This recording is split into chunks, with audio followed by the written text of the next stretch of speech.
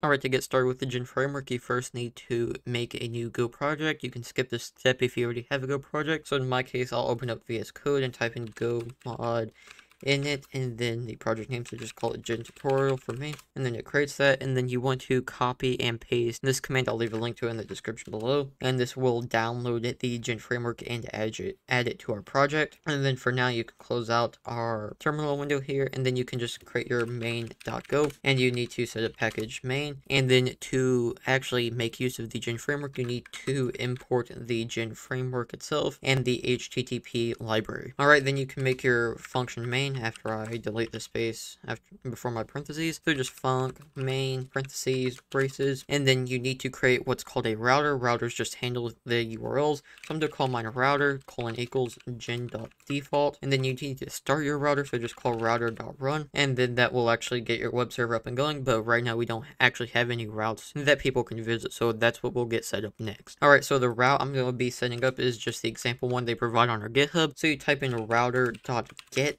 and then it's /ping, and then func. It has this crazy syntax here that I do not exactly fully understand, but the most important thing right now is just the CTX, and then you can just press enter while in your curly braces, and then you type in c.json or ctx.json. Alright, and then http.status.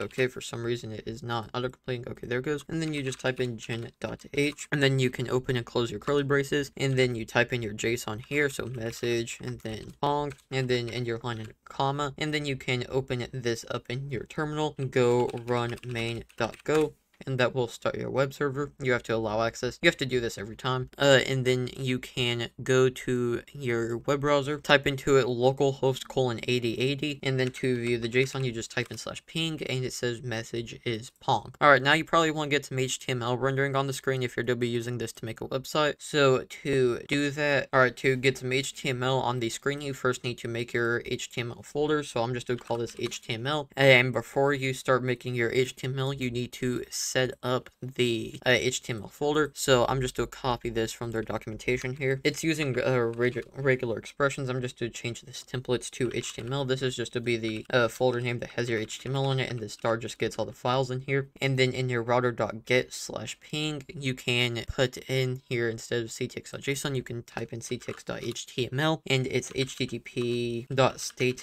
Okay, just like JSON, and you type in the name of your HTML file. So in my case, it will be index.html once I make the file, and then gen.h, and this is where you would type in anything that you'd be passing to the templating language. However, right now we're not dealing with templating, and then I can make my HTML file, so I'll just call it index.html, and then you can use the shortcut in VS Code to make a new HTML boilerplate. I'm just going to call this like pong, and then I'll put an h1 in here, h1. Hold on, my thing's doing something weird. Okay, and then I'll just say pong, and then I can save this, go run main.go. Okay, allow access.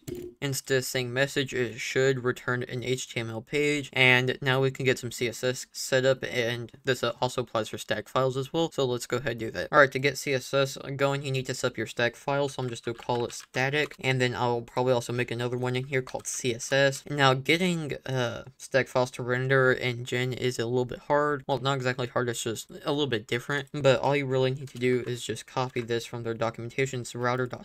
You're pretty much just defining a new stack folder. This is the URL that people would visit to get their static files, so I'll just change this to static, and then this is the local path, so that will also be static. It's recommended to keep these the same name to avoid confusion. And then in the CSS folder, I will make one called like CSS. Here, I'll set the body and the HTML to have a background color of black, and I'll set the h1 to have a color of white. And then of course in your your HTML file, you go link css href. It needs to be /static/css style.css. Rerun your web server, go run main.go, allow access of course. And then if we set up everything correctly, our CSS should be rendering correctly on the screen. Now this static system will also work for anything like images. So if I were to add in an image, I don't actually have an image picked out yet, so let me just go ahead and find an image. image. Alright, I have this image here. This is from my 5M server. If you're into 5M, you can join it. Link will be in the description below. But anyways, if we were to add in a new